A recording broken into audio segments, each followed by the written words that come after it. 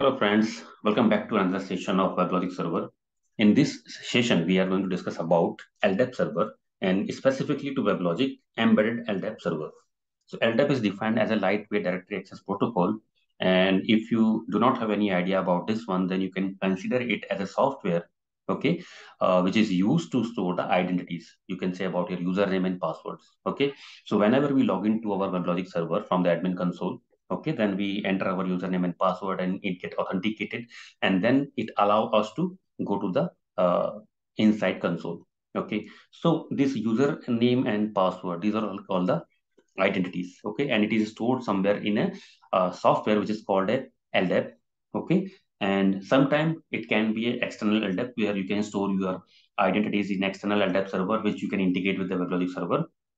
Apart from that, if we have not integrated your WebLogic with any external LDAP server, okay, then in that case, WebLogic used its own default embedded LDAP server, okay, and on which it stores your identities and then other security configurations in certain files at your file system level inside your domain directory. Okay, so we will discuss about all these things. What is exactly an embedded LDAP server?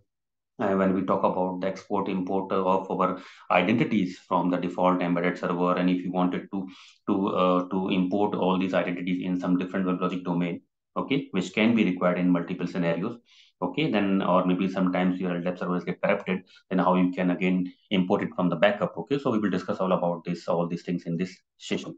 Okay, so now first let us discuss about an embedded LDAP server. Okay. So as I said, each WebLogic server instance contains an embedded LDAP server. And why this embedded LDAP server? Because you have to maintain your username and identities, right? And the security configurations and security policies. So all the security related information are stored in the LDAP server.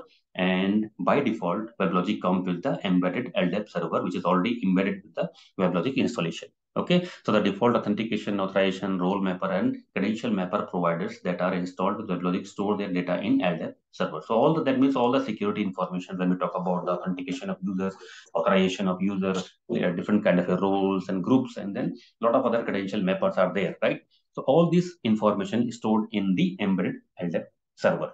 Similarly, if you integrate your WebLogic server with some external LDAP server, then all these informations are getting stored in the external LDAP server.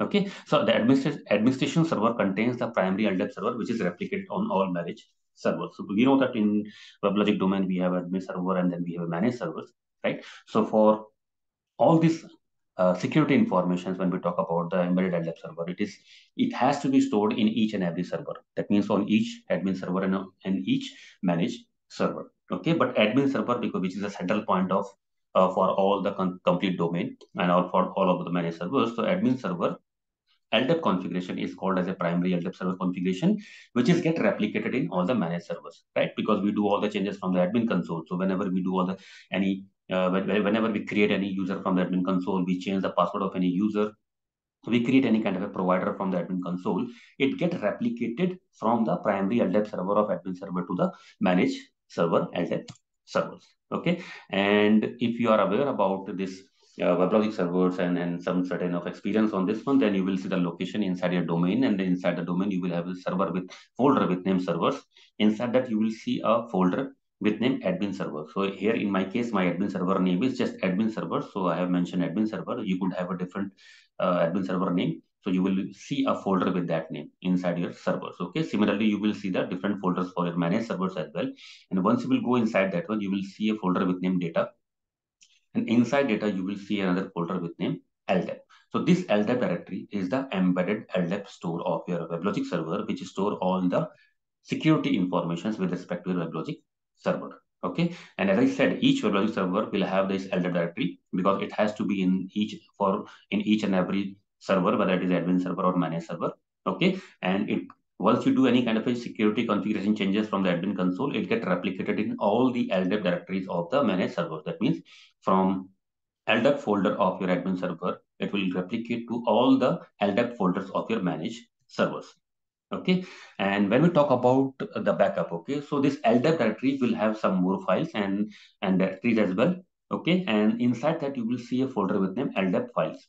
Okay, this LDAP files directory contain the data files for the LDAP server. So you will have a multiple files there with respect to the embedded LDAP server. But when we talk about the data files, okay, where exactly your data is get stored, it is inside your LDAP files folder, which is inside your LDAP directory. Okay, and this file is a directory. This file in this directory contain user group membership policies and role information. So all the user group information, whatever we have created from the WebLogic console, okay, it gets stored in this particular directory. Okay, and other subdirectories under the LDAP directory contain LDAP server messages, logs, and data about replicated LDAP server. So it has some other functionalities as well. So it will store all other information apart from the logs inside the LDAP folder. Okay, so when you go inside the LDAP files, okay, you will see the certain number of files with name embedded LDAP.data, delete, index, trend, drops, or TW Okay, these are the embedded LDAP files of your WebLogic server. Okay, now enable LDAP backup. Okay, now again in that once we installed our WebLogic server, so by default it enable the backup of the configurations. Okay, that means by default it enable the backup of your all of the security data because it is a critical data which you has to be take the backup. Okay, sometimes based on the frequencies. Okay, so by default when we talk about the WebLogic server, it takes the backup automatically once a day. Okay, and which it is stored in the backup folder, which will be you will see inside the LDAP folder.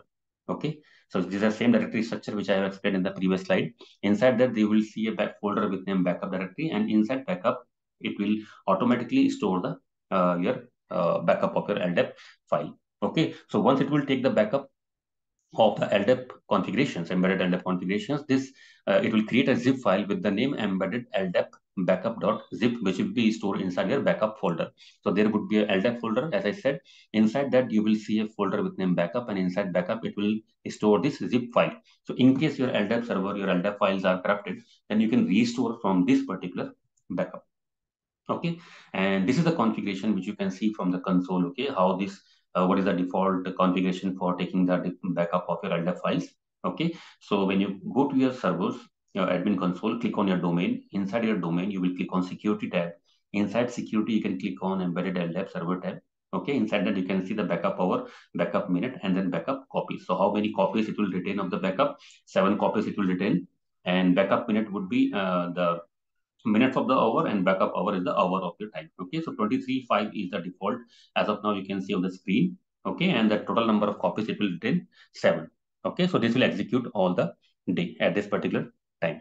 Okay, so if the embedded LDAP server files become corrupted or unusable, the admin server will generate a number format exception. If any time due to any reasons your LDAP files get corrupted, then in the logs you will see a number format exception and your server will not start in that case. Okay, however, this chance is very rare, but sometimes it is happened. Okay, most of the cases when your disk, sometime our disk became full. Okay, we are not aware about that when we try to start our admin server, manage admin server multiple times, right? When your disk is full, so at that time you will see that your files get corrupted and you will see the number format exception, right? So in that case you need to restore it from the backup. Okay, so for that one you have to first change to your directory where you have the backup. Okay, so in case of admin server, you will have a folder with name admin server inside servers directory, and inside that you will have a folder with name data. Go inside data and rename the LDAP file to as LDAP.old. Okay, and after that you have to reboot your admin server. So once you will reboot your admin server, it will automatically create a LDAP folder again. And okay, and then you can go to your backup. You can go to your backup folder. Okay, and then from that backup folder you can restore your embedded zip file and then extract these files and then again restart your admin server. So it will reflect all the previous security configurations which was taken care by your WebLogic, or you can say about which was the backup taken by your WebLogic server earlier. Okay, this is the way how you can restore it from the previous backup. Okay, and these are the files that I have explained in the previous slide as well. You will see this file inside your LDAP zip file, which you are going to restore. Now the another stuff is import and export embedded LDAP server. That means sometimes it happens that when we create a new domain, okay, or maybe when we do the upgrades, okay, out of place upgrade in some different hoster machines, okay, then probably we need to import our also export and import our all the users and group and the settings, security settings that we have in the default realm of my primary domain to the secondary domain.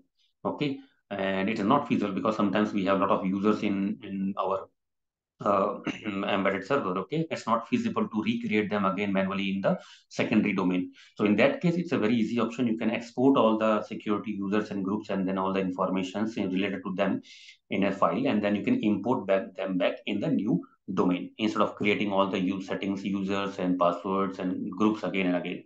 Okay, and for that one, this is my source domain with name lab domain 1.